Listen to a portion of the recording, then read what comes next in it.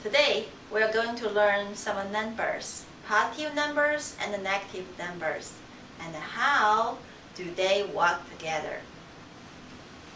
Multiplication, division with positive, negative sign. Okay, let's just start from some numbers.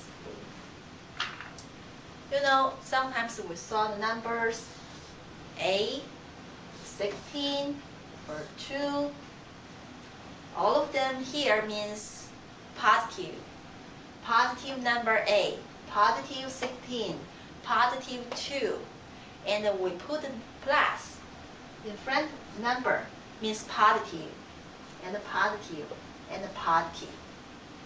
You know, people feel that's too much work to do, so normally they do not put a positive sign here, but the meaning is same. So normally we take this sign out, but we still think they are positive, okay?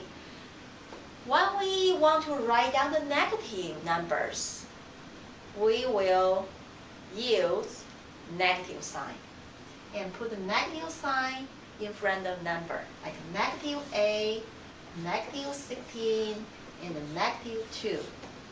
Okay? And this minus line, a little line here, means negative sign. And this means negative 8. Not a positive 8, it's negative 8. And a negative 16. And a negative 2. And we have to put negative sign in front of number so that we know that's a negative number.